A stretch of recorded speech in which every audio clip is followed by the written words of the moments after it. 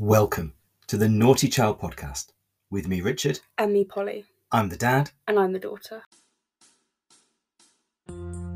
I definitely think before I leave, I need to find that bag of my questions. Alex Hartley took us off air in Brighton earlier this year. I'm a huge fan of Pepper. We thought we were really funny.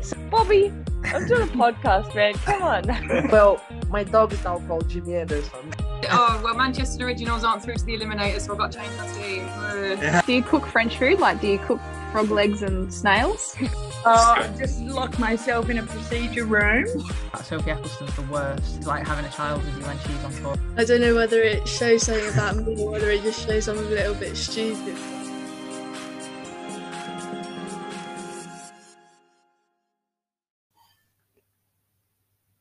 We've been on holiday this week, Polly. Well, we're still on holiday. We're still on holiday in the beautiful northeast. In Northumberland, which has been so nice. It's just so good to get out of Birmingham, somewhere so full stop, so totally different, where it's proper big sky, big sea, big beach, everything. It's just wonderful. I know. I really do appreciate just being able to walk down the road and you're at the beach. Probably the most beautiful beach in the world. With no people on it. With no people. Today was the first day I actually bumped into other people walking to the beach. And I was like, that's kind of... So we'd like to tell you where the beach is, but we'll spoil it by telling people. Yeah, so we have to keep it a secret. It's a top secret location.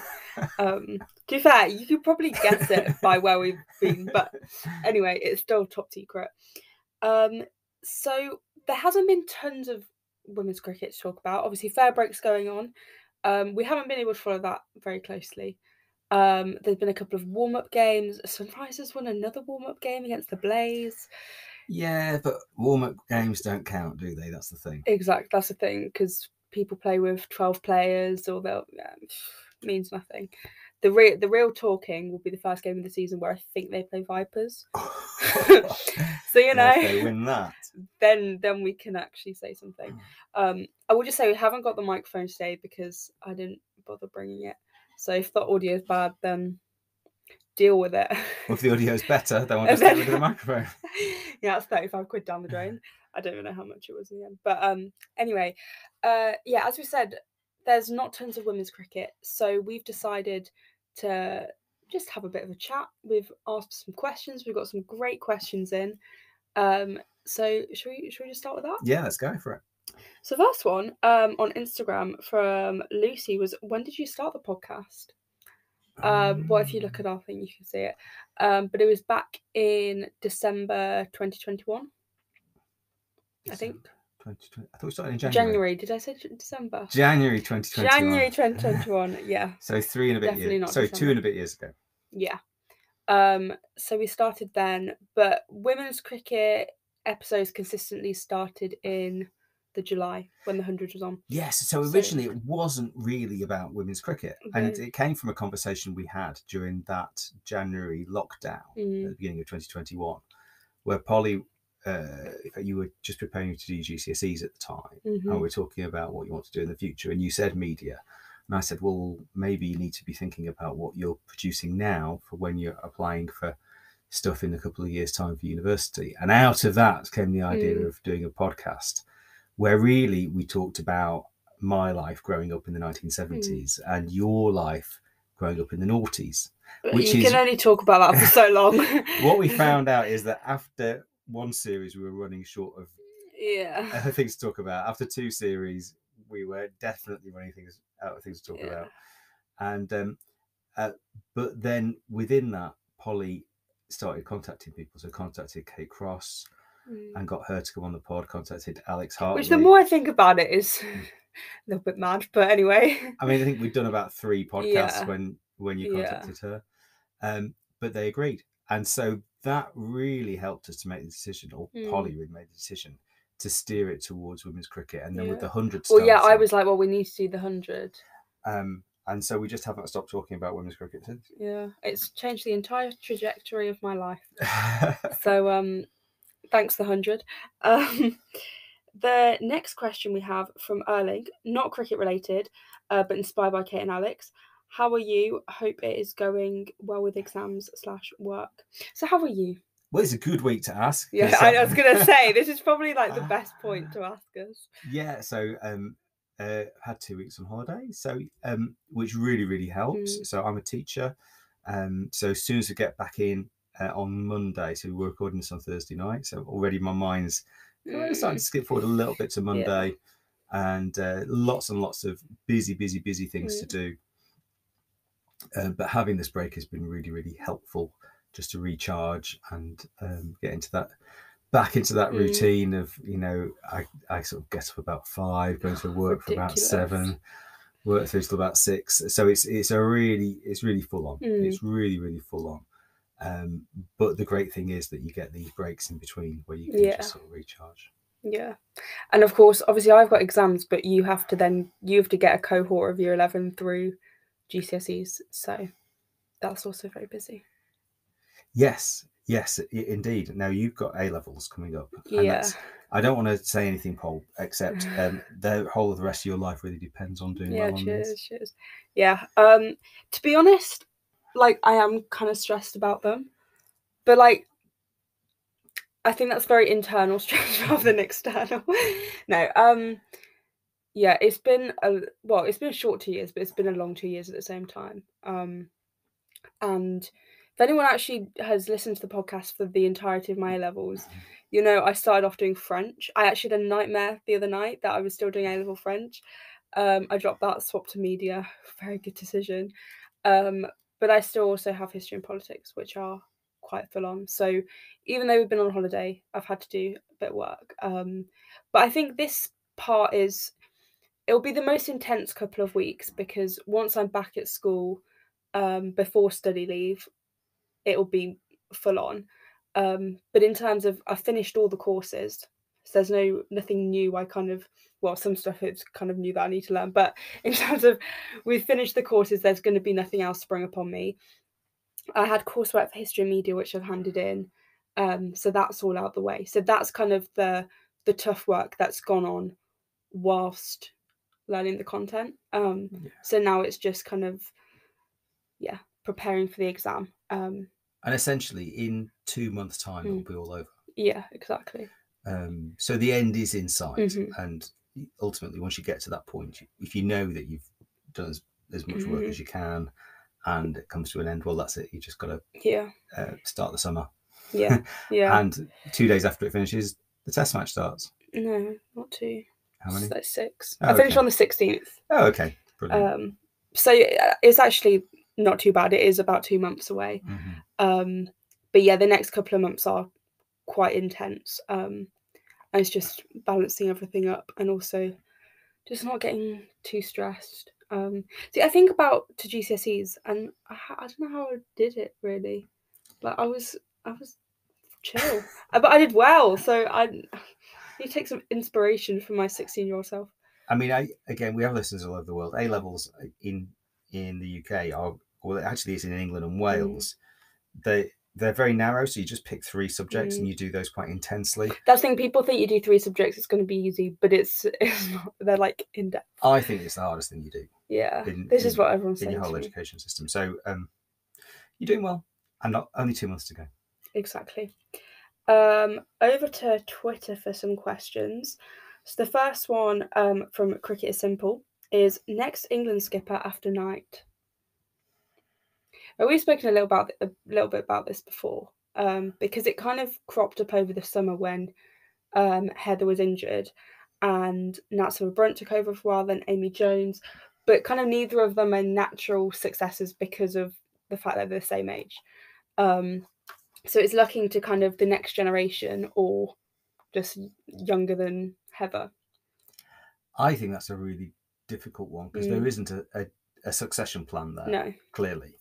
I think what we learned when Nat Silver-Brunt was captain for the Commonwealth Games is that I don't think it's a role that suits her. No. And she found it really tough. Yeah. So in fact, she captained the 100 as well, didn't she? But actually handed it over to Naomi Datani. Was it halfway through? Who was it that she handed it over to in the 100? Nat Silver. Yes. It was Trent Rocket, so it wasn't Naomi Osani. Who was it? Oh, I'm going to kick myself. Oh, Elise Villani. Yes. Elise Villani, that's it. I knew Tani Villani. That's the one. Completely different players, but yeah, valid. Similar-ish names. Yeah. Yeah, so I think it's not Nasiba. Yeah. It's not Amy Jones. No. So you're looking then at either someone with experience who can be interim, or you're looking for a completely new generation. The other thing you have to look at is who can captain in all three formats. This is the thing. And I think actually there are very, very few players as time goes on who will be suited to all three formats. So Kate Cross would be a decent captain. But she didn't play T20s. But she didn't play. Well, she's can, in the squad, but she never gets picked. Yeah. Clearly, Grace Scrivens is going to be a really good option going forward. Yeah. Whether she's the person for after Heather Knight, though. Yeah. Because think about it, she's 19 now. Say, thinking a couple of years down the line, do you want like a 22-year-old captaining? If she's brilliant, then yeah. But where's she going to get the experience in the meantime? Because she's not captaining for Sunrisers. Nope. And she won't captain in the 100. Nope. And so you don't want to just throw someone in at the deep end. She did captain the under-19s brilliantly. So I guess if I was some head honcho at the ECB, I'd be looking for ways of giving her captaincy experience. Yeah. But we'll see. Yeah, it's a difficult question because then I suppose you look at the players who are kind of 22 to 25 at the moment. I think of someone like Charlie Dean who did captain London Spirit last year. Obviously, that wasn't like the plan as such for her to do that. It was injury replacement sort of situation. But I think actually with a couple of years experience, I think she could do a good job. But again, where's she going to get that experience from? Because at Vipers, Georgia Adams, the captain, very solidified there. So it is an interesting one because you've got to get a balance of who's got experience captaining, then who's also a good enough player to be on that team sheet every time. I mean, you say Georgia Adams. Well, there's an interesting thought, isn't it? Do you bring someone in with loads of captaincy experience, but maybe hasn't played international cricket before? But then is she a successor really to Heather Knight? I think there's probably 2 years age difference, 2 or 3. I could be wrong. But again, because for me, she falls in that age bracket of like Amy Jones and Natsima Brunt. And so doesn't feel like someone who'd be part of a succession plan. But again, I don't know. It's a very, very interesting question though. And then it also brings up the idea of, do you build a team around a captain or build was it the other way around? Or do you pick your best 11? And then decide the captain. Yeah. I think I can't see there being one captain in 3 formats. I just think that the amount of players that actually can and will play 3 formats further reduces the field down. So do you think it would you'd have a T20 captain and then a Test and ODI rather than like a white ball, red ball? Yeah. Because to be fair, having a red ball captain at this point would be kind of pointless because you've got like 1 Test a year.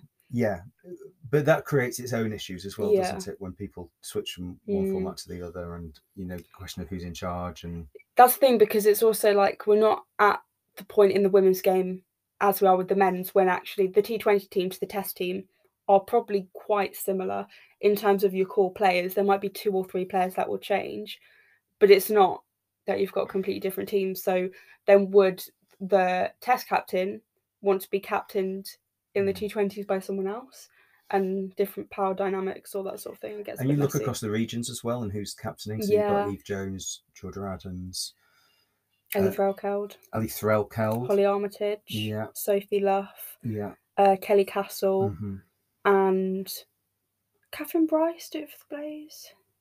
Pretty sure, Catherine Bryce. Well, obviously Scotland, so So out of those, you'd say in terms of age brackets, Ellie Threlkeld is the one that could potentially become an England captain. But she's not first choice wicketkeeper. No, well, this is the thing because then we've spoken about who's going to be the next keeper for England, and it's kind of at the moment seems to be Bess Heath or Ellie Threlkeld, but then Bess Heath isn't probably going to get much chance to be a keeper because she stayed at Northern Diamonds and they've got Lauren Woodward-Hill there. Ellie Threlkeld, on the other hand, is playing every game for Thunder, captaining them, so her wicket keeps improving. Her batting improved massively last season, and she's getting captaincy experience, so there's another kind of person in the mix. So we'll see, but it's a very, very good question. My thought is that after Heather Knight decides to go, we don't know when that's going to happen. It could be in a year's time, it could be in 2 or 3 or 4 years' time. Yeah. There'll probably be an interim period. Yeah. Before potentially Grace Scrivens takes it all. Yeah. Yeah. I mean, I wonder if this is something John Lewis will look at, because obviously when you get a new coach, you know, he might have different ideas. So yeah, we'll see. The next question from Jamie is castles with cricket grounds. So for context, we posted a couple of pictures today because we went to Bamburgh Castle for historical reasons. But there happens to be a beautiful cricket ground just outside of it. And we walked to the cricket ground, and from the boundary, you can just see Bamburgh Castle in the background towering over it. And I just thought, how good would it be to just walk out to the middle and back there? In fact, the wall of the castle sort of really adjoins the cricket ground, doesn't it? And it's absolutely beautiful. It looks stunning. It's just an amazing part of the world. Yeah, so Bamburgh in Northumberland, go there. It's just the best place in the world. Yeah, so Jamie mentions Porchester Castle in Hampshire. So I actually Googled a photo, and you've got the castle walls like kind of surrounding the ground. And over the walls, there's a sea with yachts. It's beautiful. So it's inside the castle walls? I think so, yeah. Wow. So if you get besieged by Vikings during the game, that's quite handy, isn't it? Yeah. Or if the War of the Roses breaks out again? Well, you never know. But it's fine. Kate Cross has solved the War of the Roses, so it's all good. Her and Henry VII, which is a joke that went over on everyone's head, but it's fine. I think it's a brilliant joke. Thank you. But I was looking at other grounds. So Wormsley, great example. Sparks' home ground. Yeah, in the Midlands, isn't it? In the Midlands. Is it centre of Birmingham? Yeah, centre of Birmingham. Yeah. Beautiful ground. Arundel, everyone's saying different. Arundel, yeah. I heard that's very nice. There was a fancy private school somewhere with a nice view. I was like, cool. I'm not going to play there. But I mean, England has some great grounds. And I think when you've got these little villages, so I can't remember where it was that I had that game. It was the day of the men's Euros final. Oh, yeah. And that was stunning. It was on like this really nice... it was in a stately home, wasn't it? The grounds of a stately home. Yeah. Right on the Worcestershire-Warwickshire border. Yeah. I can't remember who we're playing. I drove you there. I can't remember what it was called. But that was really nice. Just remember that the game went on forever and ever and ever. It was 33 overs. and I was looking at my watch thinking, we're going to miss this football game. Well, yeah, we were getting annoyed on the pitch. We were like, can we cut it down? But the other team really didn't care. So, but yeah, we love pretty cricket grounds. So I was very glad that we could go see Bamburgh today. The next question from Raf is, what will the scoreline be in the Ashes? We've had another question about the Ashes. And who will the top run scorer be?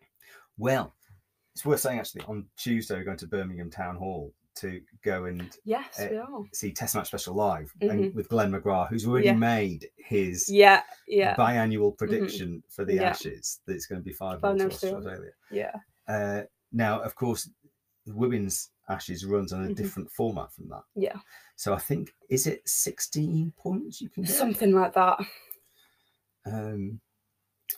I think let's make... Was it 40? Is it 2 points for each ODI or T20? And 8 points for the Test? Or is it well, let's not do it based on numbers. Let's just do it based on the games. I mean, Australia are going to win. Yeah, Australia are going to win. That's plain and simple. I'm not going to be out here being like, yeah, England are going to thrash the Aussies. No chance. Because you know what? Last time I did this in this episode with our guest, well, yeah, I'm not going to talk about that. So no wild predictions.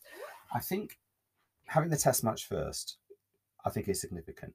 Yeah. If we can win the Test match, which we very nearly did in Australia, then that does give us hope. Yeah.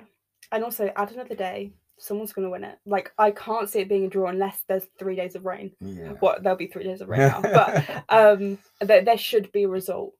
And I think, given how close England managed to get, I know there's been personnel changes, but given how close England got last time, I think there's a potential. If England can win the test match, then I think it will be close. But I think Australia will still win overall. Because you think about the number of ODIs and T20 games we've played against Australia since we last won one. I mean, I don't know. I mean, someone can dig out when we actually last beat Australia in any format, but it's a very long time ago.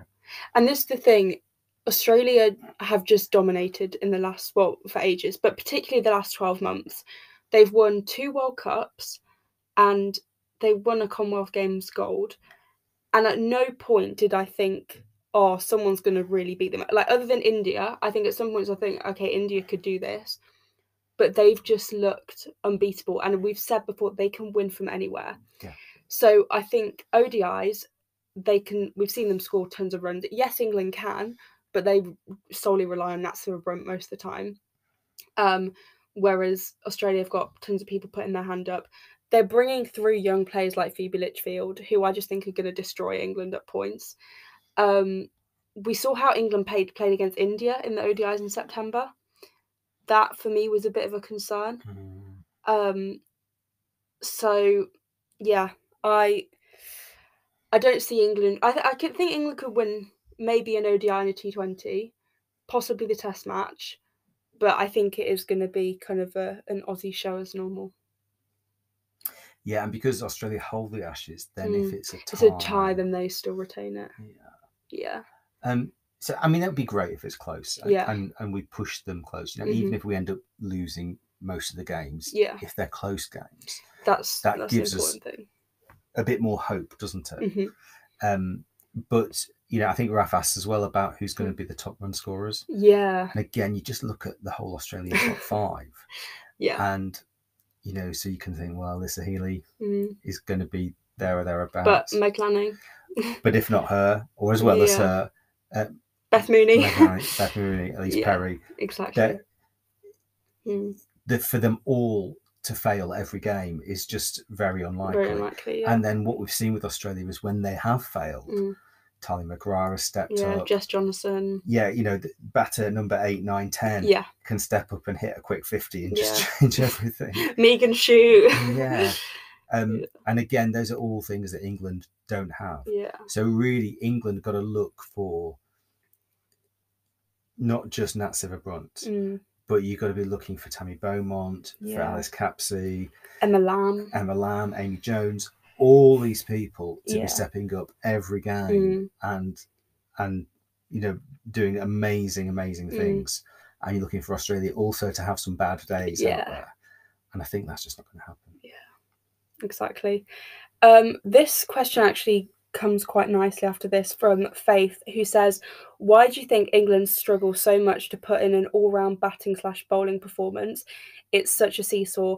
I barely remember the last time everything really clicked in an ODI, which I agree with. I think the India series was such proof of that England kind of just got a bit battered, and there hasn't been that all-round good performance. There's either been quite good batting or quite good bowling. Most of the time it's the batting that's let England down. Yes, I mean, thinking back to that infamous Lord's game, England should have won that easily. Yeah. I mean, India batted first and got next to nothing. Yeah. So it was a very, very easy win on a plate for England, and how we threw it away, how we got in a position where we were 9 wickets down. It was absolutely ridiculous. And I think what we're looking for much more consistency in batting, aren't we? That's what's going to make a difference. Yeah, this is the thing. And I think England have had a lot of change in personnel, which I think doesn't help with consistency. So, of course, you had Anya Shrubsole retiring, Catherine Sciver-Brunt half retiring, playing some games. Over the summer, having Heather injured, Nat Sciver-Brunt missing the ODI series against India. I feel like we can kind of ignore the West Indies series a bit, because to me that doesn't really say much about the team, because it was very poor from West Indies. So yeah. So I think there has been inconsistency in who's been playing.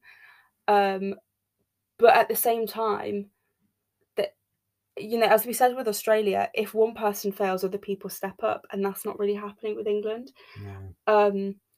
And so it's important that there are more consistent performances at the top of the order. From, you think about the T20s with like Danny Wyatt and Sophia Dunkley, then also in the ODIs. I mean, I noticed this with the ODIs that the openers have, I mean, even with the T20s, the openers have changed quite a bit. And I think that perhaps has unsettled things. And I guess with John Lewis coming in, he'll want to mix things up even more. I'll be interested to see his approach in the Ashes with what order he goes with. I think, yeah, there's just been a lot of chop and change, which I get every team has at different points. But I think that hasn't helped with consistency and putting in these quality all-round performances. So I was thinking about the Test match. Yeah. Do you think Izzy Wong and Alice Capsey both must play? Well, we had this conversation the other day about who's our 11 for the Test. I said put Alice Capsey in. I said the only way I wouldn't put her in is if I put ADR in, for example. But then it depends. Okay, do you play a spinner in Alice Capsey, like part-time spinner, or a seamer in ADR? For me, Izzy Wong, yes. I think she was quite significant in the Test against South Africa in terms of being impactful. On the day I went, which I think was day 3, there'd been a bit of rain, but she came on, took 2 wickets. So I think you've got to play her. But then we're talking about this with Alice Capsey. Well, if you leave her out, how on earth do you justify that? Because, well, she's never played red ball cricket, so you don't know. You can't say she's bad at it. So it's a really strange one, isn't it? I think with Izzy Wong, I mean, she's got star quality, and you put her into tough situations and put her under the spotlight, and she rises to the occasion. She thrives, but also she can be incredibly expensive. You know, so those full tosses that get her wickets also get a hit for 6 as well. And also, I feel like against Australia, they just punish anything. So I think play her, but she needs to be used very, very wisely. Yeah. And if she starts being expensive, I think she just needs to be taken off. Yeah. But yeah, she's brilliant in the field. She's a brilliant person to have as part of the group. But you know, I think someone like Emma Arlott, who's been in the last 2 Test squads but not played, again is worth looking at. You know, the complete opposite of Izzy Wong. You know, is totally consistent. And I think for red ball cricket would be really, really, really good. But again, the moment you say that, it's like, well, who are you going to not play? Like, you're not going to play Kate Cross. Or Lauren Bell. So there are. I'm glad we don't have to pick the team. I know. I'm glad we just get to speculate and chat about it instead. The final question we have is kind of 2 parts. So my main interest will be the Ashes. Although I want Heather and the girls to smash the Aussies, I feel we will be a poor second. Yeah, agreed. I feel our domestic game is 3 to 5 years behind the Aussies in terms of quality and depth. Any thoughts to cheer me up? Don't know how much I can cheer you up on that one. I would agree that I think our domestic system is behind, but I mean, there's not much you can do about that now. I think it's just about kind of pushing forward. It's interesting. I was listening to How's That the Cricket podcast, good friend Lily, who was chatting to Sophie Luff, and Sophie Luff has just spent the winter in Australia training with New South Wales, and they've just got a brand new facility called Cricket Central in Sydney, and it is massive. There are something like 70 nets, and there's a gym, there's cricket pitches, all this stuff, and the women will get access to that. There is no facility like that in England. Of course, Australia have been professional for longer. I would say the WNCL, the quality of that has gone up massively. The WBBL is established and has been running for a long time. They don't have another T20 competition. So, yeah, I think they are miles ahead of England. But at the same time, we can't just accept that and be like, oh, well, they're miles ahead, so blah, blah, blah.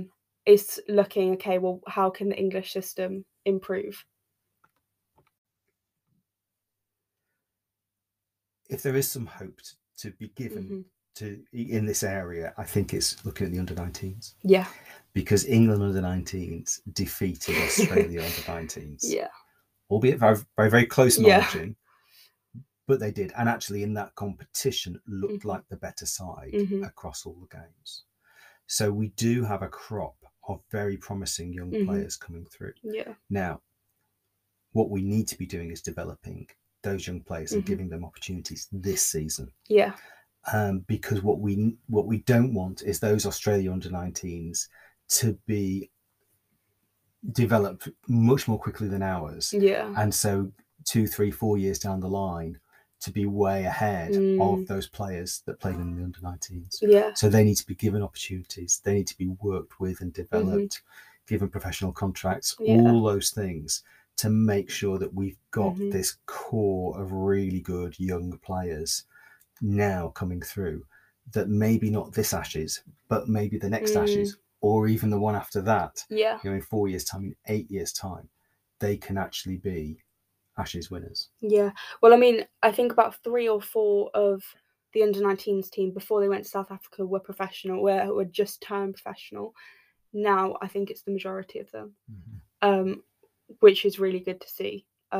Because yes, although they are very young, but they're in these professional environments and having access to facilities, coaches, all these things, which players who are 10 years older than them have never had until now.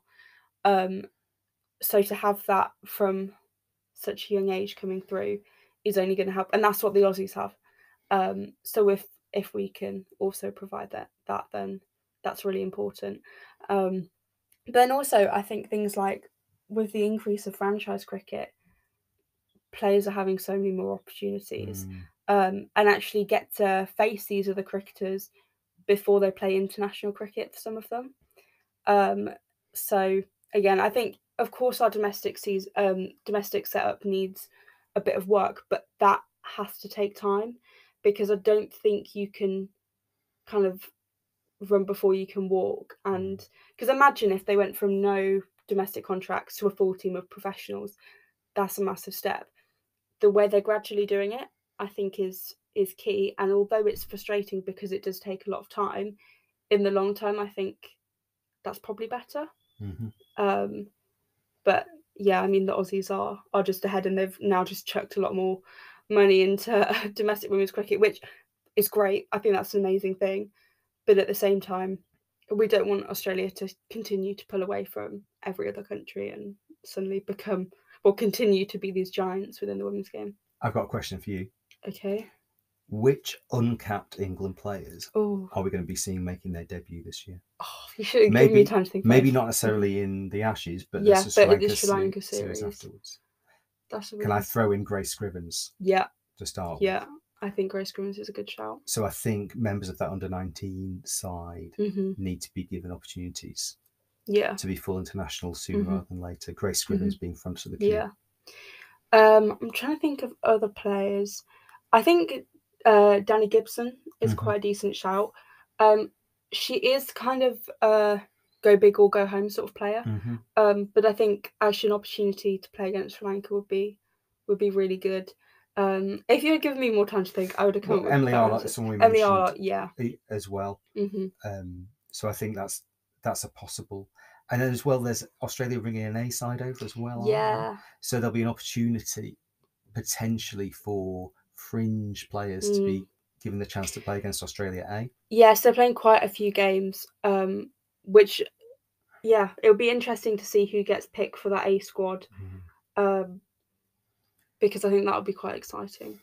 I mean, there's been people we've been banging the drum for a while, like Eve Jones. Yeah. Is this her year to step up through the through those A games Yeah. and say, actually, I'm someone we're considering a left-handed top order batter that could really mix things up against Australia. Well, I mean, I'll be really interested to see if anyone in that A side does get brought into the England side based on form, especially if perhaps England are struggling and they need, we need someone who's got a great strike rate, and I don't know, Danny Gibson's strike rate is like over 200 or something. Bring her in. I don't know whether that will. I think it's more likely to happen over in England because the players will be more used to the conditions. But I don't know. I'm trying to think of other players off the top of my head who might get picked up. It's difficult to see beyond who's already in that circle, isn't it? But I think it would be quite short-sighted only to just pick people within the circle. No. I mean, we talked about ADR in the past, Alex Davis and Richards, who I think is just the unluckiest England player by a mile. Yeah. She's just, she turns up to that test match, scores a century, and then has not really been picked since. Yeah. No, and she got 50 in the ODI. Got 50 in the ODI. And then got dropped in Canterbury at home, which is, I agree. So we'll see. In fact, we might do another podcast where we kind of go through in a bit more detail who we think could get called up, all that sort of thing. I think as well as the Rachel Hare Flint trophy goes along, that it becomes more clear who's found form and stuff like that. Because also we'll get a bit of Rachel Hare Flint and we'll have the whole of the Charlotte Edwards Cup before the Ashes. So we'll really be able to see who's found form in 50 over and 20 over. The final thing, actually, a bit of cricket news, was about Vipers and their 6-month professional contracts. That's interesting, isn't it? Yeah, so they've contracted 6 players for 6 months as professionals. So their entire squad will be professional, pretty much. And we've talked about this in the past, haven't we? Where you've got squads split in those professionals all train together, and then amateurs have got their own job, and then having to fit stuff in the evenings and not feeling completely part of the team. Whereas this completely changes that. Yeah. I mean, it's interesting. Viper's the only team that have done it. Clearly have chucked a lot of money at this. Whether that's come from Hampshire, I don't know. But, it's a big deal. The only question I do have is about slight lack of security, because, you've got this full-time job for 6 months, but then what happens? So presumably there'll be more contracts. But I won't imagine all those 6 players could get them, because that would be quite a big step up to contract 6 more people. Last year they gave out 4 more contracts, I think. But 6 more is a lot more. So whether they give out 3 and players have to essentially fight for them, I don't know. But I would imagine for some people that's been quite a big decision to say, okay, I'm going to quit my job so I can play as a professional for 6 months, and then you have to make a decision. Huge, isn't it? Yeah. So it's quite difficult, but that's typical Vipers.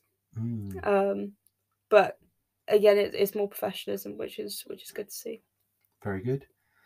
Is it time to introduce our guest? It is. Speaking of the new season, someone who's going to turn Sunrisers around, who actually played her first game today, Saskia Horley, who is obviously Australian, plays for Scotland, featured on Disney. Yes. Now, can we put the link up for? We will. Oh, I'm going to put that link everywhere because I think it is one of the greatest videos on YouTube. So Disney Channel did, when Saskia was about 11 or 11 years old, she got to meet Elise Perry and do just the cheesiest thing you'll ever see. But so we'll put that link up for you.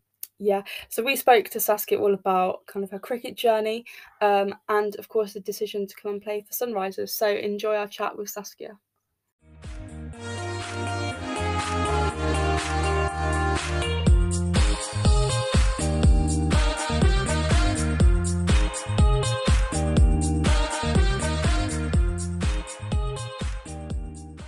So you said you're in the UK at the moment. Have you met up with Sunrisers yet? And where are you with cricket and stuff? Yeah, so I arrived, it was 2 weeks. Yeah, 2 weeks on Monday ago, on the 20th of March, as soon as the season was done at home.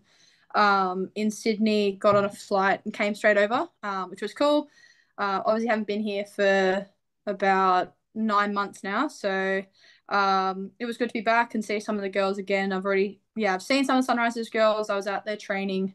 I didn't actually train because unfortunately I've got some time off at the moment, which is really nice because I've basically had 2 seasons on like, as far as an Aussie season, a UK season, Aussie season, UK season. So 2 years of not a heap of rest. So it's been really nice to have some time to travel a little bit. Went to Paris, which was really cool the other week, and then been to Wales as well. So done a little bit of travel, which has been really nice because last year I didn't have much opportunity to do stuff kind of outside of England, I guess. But no, it's been good, and it's good to see some people that I obviously met last year and stuff. Yeah. But we love Paris. What a good choice. Yeah. Do you speak much French? I spoke French up until year 10 at school. So I left school 5 years ago now. So and that's 2 years from year 12. So I've literally 7 years. No, my French wasn't very good, and we struggled a little bit there, actually, to be fair. Just kind of everything was French, no English, and it was very difficult to make out words because words looked right in English in a way, but they actually meant not what you thought. And their transport system is awful in my opinion because I don't understand it. If you can understand it, it'd be great, but if you don't, it's really, really difficult because there's so many lines and all this. So, but I was there for a Chris Brown concert, so that was really cool to see Chris Brown as well while I was there. So yeah, that's good. That sounds amazing. You say you came over middle of March. Was it still snowing when you arrived in the UK? Because we had loads of snow in March, didn't we? No, it wasn't snowing. It's the weather hasn't been great in London itself. It's been very wet. We had a really good day. I think yesterday it was blue sky the whole day, which I was like, this feels like home. This is really nice. But then today it's rain again, so it's back to. The weather knows that the cricket season officially starts tomorrow, and so that's when the rain really starts coming down. Of course, it's always the way. But it was a really good summer last year, so hopefully we get a little bit of the same this year. Be nice. Yeah, a lot of people have said I think it's the rainiest March has been in a couple of years, and so it's just like 40 years. 40 years. 40 years, wettest March. Yeah, wow. Gosh, yeah. So hopefully it will dry up before tomorrow because not great. But anyway, what's your cricket story and how did you first get into cricket? So I grew up on the North Shore in Sydney with my mum and dad. I was an only child, so my dad was actually, I don't know if it's the same for you guys, but my dad was like my little brother, or like my older brother, I should say. And he's just a child at heart. He's a child at heart. He loves his sport. So me and him are really, really tight. So I kind of went around to his games and kind of just played around with the other kids and stuff because there was quite a few families around and stuff who were kind of kids were my age and stuff. So we kind of just, mum and I went to his games and whatever. We still do to this day as well. And then, it was kind of like, this is cool. And then dad was like, do you want to, like, we just trying to play backyard cricket like every kid, I'm pretty sure does. We play backyard cricket all the time for Christmas in particular, like with my cousins and stuff. And then from there, dad was like, oh, why don't you try out for this kind of, we call it Sydney North at home. It's just kind of a small, for the public schools, when you're in primary, you can trial for that and make a representative side, I guess. And dad was like, why don't you trial? And I was like, sure. So like I went along because I was like, cricket was cool and just kind of was like, I'll give it a go. And then I bowled pace, but I was in year 5, so I was really small compared to year 6s. So I think girls, I don't know if it's the same in the UK, but in Oz, like year 5 and year 6 girl, you grow like double your height. Like some girls just have their boom then, and I had not that I'm giant now, but I was really small. So dad was like, why don't you just try your spin? And it wasn't spin, it was just loopy, get up there, get to the other end, because he was like, you're not as big as everyone else. And I was like, okay, this is fair. And then that was when I started spin bowling and made that side. So it was like, that was kind of where it all started for me with off spin, which I thank my dad for that, for kind of just going, you know what, do that, because it was different. So so kind of did that, went through all of that sort of representative stuff, I was fortunate to get into the New South Wales pathway, went through that, and then was fortunate enough in 2017 when I was 17 to get a breakers contract, so a New South Wales contract, which was really exciting. It was awesome. It was the first year that cricket was professional, so I was really lucky. I got into a really lucky era of getting my first contract and being paid. So really lucky with that. And then I've kind of from then lost my contract for breakers 1 year. Best thing that ever happened to me, to be honest, in hindsight. Learned a lot about myself and how to actually I think, earn money, in my opinion, is the way I describe it. And had to work in RSL that I worked till 4 a.m. a lot of mornings. So taught me how to, really, really work hard, like really work hard for money and things like that. Started my own coaching business at home, and just did a lot of stuff for myself in that year, and ended up having an awesome grade season.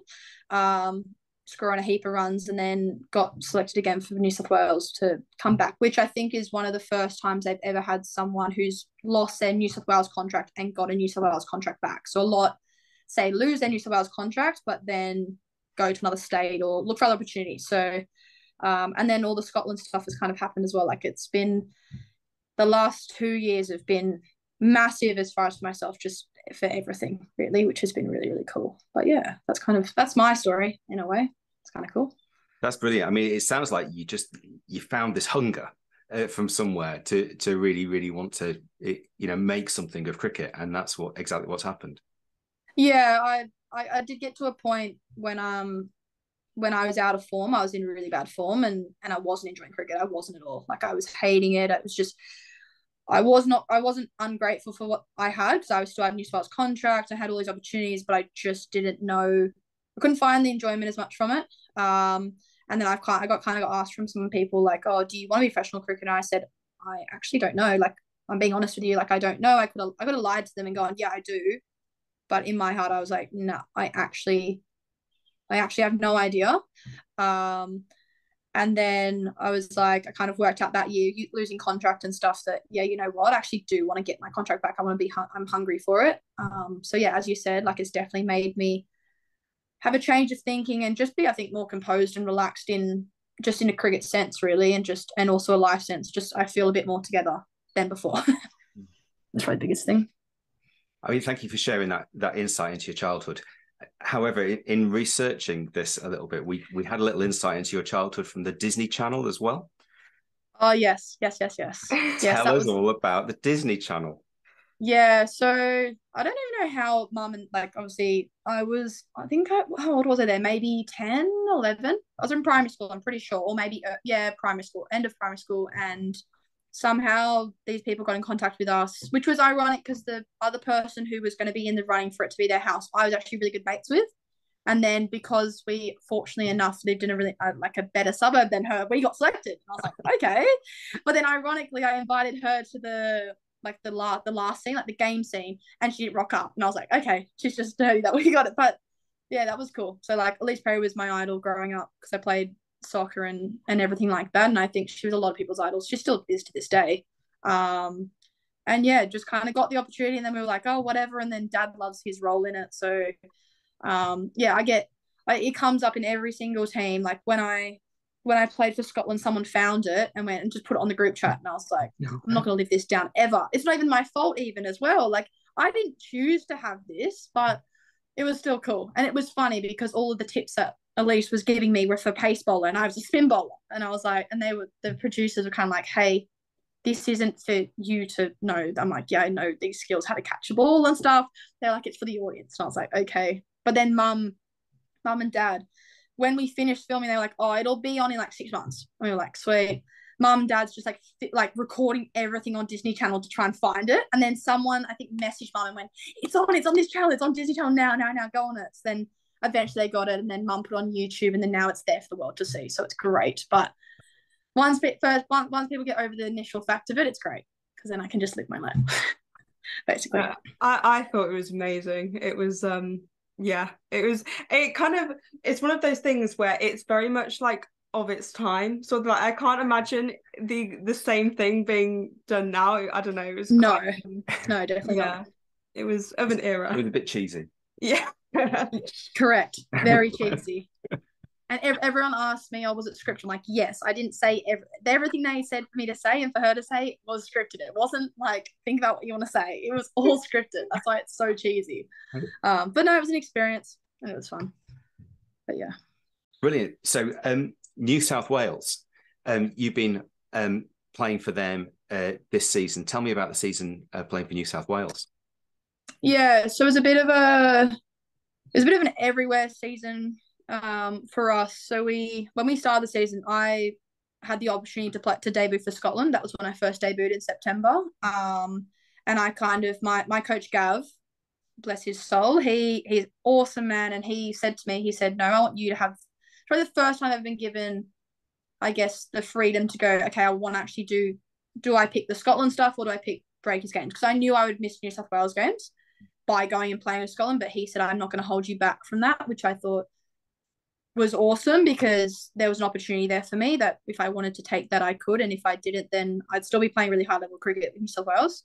But I chose, because I wasn't sure if I would have played those games when I was away, I chose Scotland, and that was really, I still stick by that decision today. So yeah, we started really well. Then I came home and played some games, and then kind of went into the Big Bash season really good, like as in we were winning some games. We lost a couple, but won most of our games. And then the rest of the season, we kind of didn't perform very well. We had a lot of injuries around, unfortunately. A lot of our pace bowlers broke down and were out for extended periods of time, which didn't help us. But it also gave an opportunity for, I think there was 20 odd girls who played the whole season. And for us to have like 20 odd girls is massive. Like a lot of teams were only using 16 players the whole season, which was a good thing and a bad thing at the same time. I guess we're we're testing our depth and giving girls opportunity, but also maybe their opportunity is only coming because some players are out. So it's a bit of a win-win in a way, but it was really cool to see players debut and stuff. And then we finished the season really well by beating ACT in the last 2 games, which was awesome, just to cap off our season and go, you know what, we can use this for next year. So yeah, I think it's really exciting times ahead for the New South Wales group, because we're really young, really young compared to some other groups. So for us to kind of pull through in those last games was really impressive. But no, it's been really good being back in the New South Wales environment and under Gab and stuff. Really good. And one of those standout young players for New South Wales is Phoebe Litchfield. And I get the feeling we're going to get to see a lot more of her in this Ashes summer as well. Yeah, Litch is awesome. So it actually just got announced, I think today, I don't know, it's maybe today Aussie time, that she got a Cricket Australia contract, which she deserves so much. She's worked so hard the last, I want to say 2 years in particular, like the Big Bash and stuff, like for Thunder, like she really took control this year and stuff like that. So it's been really exciting to see the way that she's developed, and she's a really good kid, really good kid who has so much talent and actually doesn't realize it herself.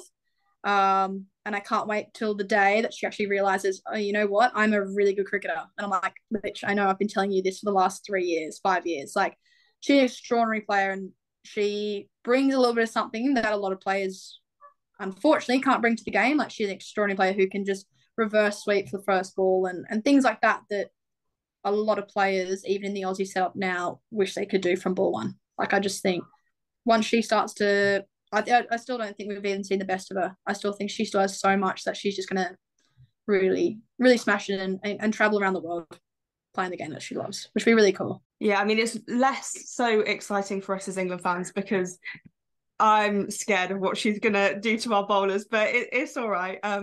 Yeah, no, she's an incredible upcoming talent. No, definitely. So talk to us about your Scotland debut and how the whole Scotland thing came about. Yeah, so my mum was born in Edinburgh, so she moved over to Oz in about 25 years ago, so she's been in Australia most of her life now, she would say. And she's well and truly Aussie, but then also would love to travel. I wish she could come over when I debuted. Unfortunately, they couldn't. It was just a bit too busy and stuff. But yeah, my old manager, he was just talking about opportunities and stuff, and I lost my contract and was like, well, what avenues can we go down? And then Mum just threw the idea out and went, oh, I mean, I'm Scottish, you could play for Scotland. And then he was like, hold on, okay, let's actually go with this. So then kind of moved with it, and then it ended up being talking to the coach and stuff. And then I was supposed to, it's a funny story, I was supposed to go to Malaysia in January 2022, and that was when COVID was pretty full on and stuff at home, and I mean around the world, to be fair, but at home it was pretty full on at the time.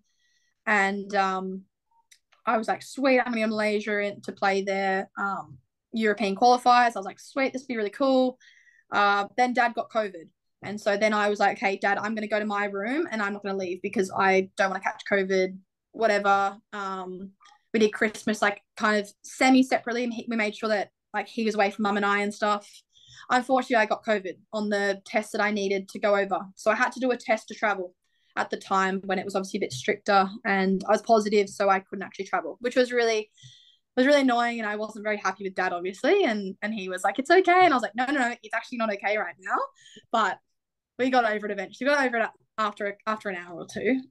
So then I couldn't travel, so that was the first kind of hiccup with it. And then they had then I came over to the UK that summer, or like UK summer, and I didn't have time to be able to go because I was playing Middlesex quite a bit. I didn't have time to go to Scotland or like see them or anything. So then they said about September being those qualifiers in the UAE, and they had like a week. We had a week in Scotland against Ireland in a series. We were supposed to play 3 games. We played like 1.5 because of the rain. So, but that was really cool. But yeah, so there's a girl who played my old club at home, Fee Penny. She's played over 100 games for Scotland. She obviously retired, but she had like a little like, I guess, note for me that Abby, who presented my cap, gave me and stuff, and it was a really surreal feeling. Obviously, it would have been lovely to have my mum there in particular, my grandma and stuff like that. But I know I got plenty of support from back home when I kind of got back to my phone and stuff, which is really cool because I know how proud my mum was for me to represent her country and stuff.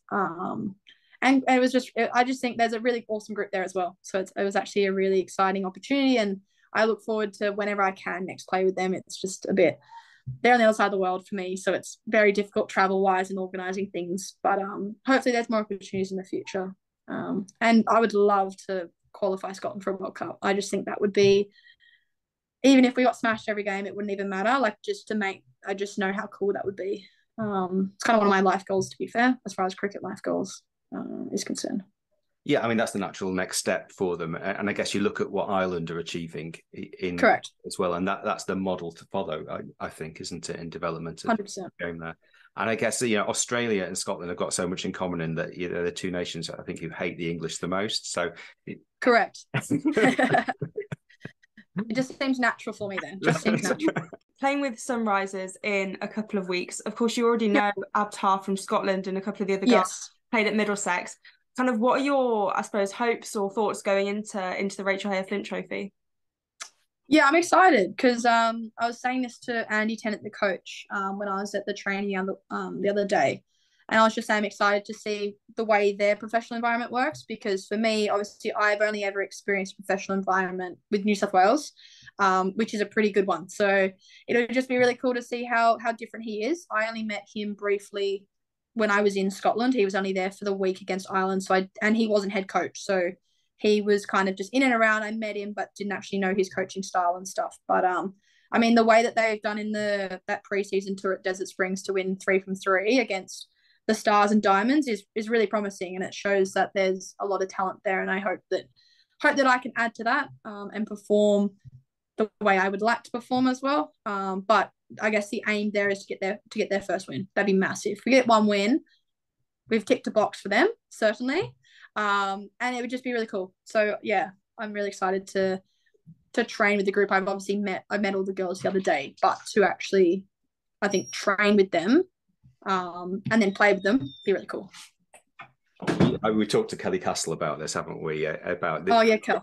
There's going to be some sort of Sunrisers the movie. If you finally win a game and then go and get to a final and win the final, I can just see it's the stuff of Hollywood. Yes, it is. But I think you never say never. Never say never. Who knows? I think there's a lot of talent in that group. That I think they showed glimpses of it last year, and they were in games. It's just about them finishing off games.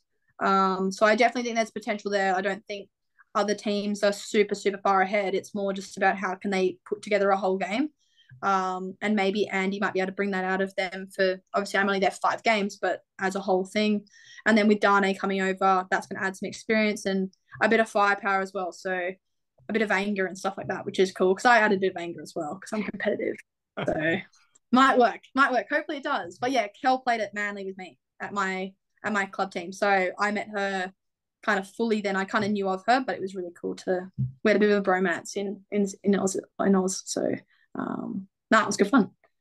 Yeah, no, Sunrise was an exciting team because, I mean, we were so shocked when we saw in Desert Springs that they got 3 wins. We were like, what? Like, this is mad. And to think that's the team, without Danny Van Neerkerk and, without yourself. So it is really exciting because I think Grace Scrivens for us is an exciting player. Like, I can't wait to see her play for the England senior side because she was amazing at the Under-19 World Cup. But yeah, they've got quite a lot of experience, but then also some really young players coming through. So I think it is quite a good mix, and hopefully we'll see a win. Yeah, be good. Be good to get we've got a few more practice games coming up, which will be really good because I join the group next week, about midweek next week, just because then I finally get my rest days are done by then. But yeah, it'll be cool. Be cool to get around the group. So far in like your time over in the Northern Hemisphere, what have been your like favourite places you've visited or favourite things you've seen? I think last year, massive highlight was playing at Lords. So I was really fortunate that in my first week, I got to play at Lords. So something I'll hold on forever. Obviously, Middlesex is based at Lords, so we had our press day and things like that at Lords. But I think to play on there in my first week, Carrie Carswell just messaged me and was like, hey, do you want to play at Lords? And I was like, yes. So I played for the MCC there. So that was really cool. An awesome opportunity. Obviously, traveling a little bit around Europe and stuff like that to Wales and to France was really cool. I'd love to travel a bit more, obviously outside of cricket season and stuff like that. But we played at the Oval as well last year against Surrey. So they're probably the 2 cricket locations that I've been to that have been the most prestigious, I guess. But no, still lots to explore. Yeah, I mean, it's absolutely brilliant. I think being in London as well. London's just such an exciting city to be. There's just so much going on, and there's always, I think, that wherever you're from, your group of people are always existing somewhere in London as well. Always, yeah. I think it's just such a brilliant place to be, particularly as a young person, just to be in the city and living your life there and exploring it. Yeah, it's much busier than Sydney. That's the one thing that it is. It's much, much busier. There's a lot more people, which I didn't think was really that much possible, but there is a lot of people. So that's really the biggest thing, the biggest kind of shock to everything is that there's just people on the roads everywhere, every moment of the day. Yeah, we're based in Birmingham, so we're out. So Birmingham's the second city in Britain. Yeah, right. But it's nowhere near like London at all. London's like a different place altogether. In fact, we're nipping down tomorrow, aren't we? We're lucky enough to go to Wembley tomorrow to watch the Lionesses, England women, play against Brazil at soccer. So, yeah. I'm going to the Aussies versus England next week. Brentford. Yeah, Brentford. Yeah. Now we'll see how it should be good. Should be good fun because my partner is English, so we're both going. So that's going to be fun to say that the Aussies won and the Aussies are better. Otherwise, I'll be very quiet on the way home, I reckon. Yeah, I think you might end up being quite quiet on the way home. We'll see. Time will tell. Sam Kerr. We'll see. Very true. Saskia, it's been brilliant to talk to you. Thank you so much, and I want to wish you well for this season with Sunrisers. I hope you hit the winning runs for them in your first game. Hopefully I score some runs. Or to be fair, just get a win somehow. It doesn't matter, even if it's not me getting it. Just to get a win and be happy with our performances would be the biggest thing. So, no, thank you very much for reaching out, and yeah, look forward to chatting soon.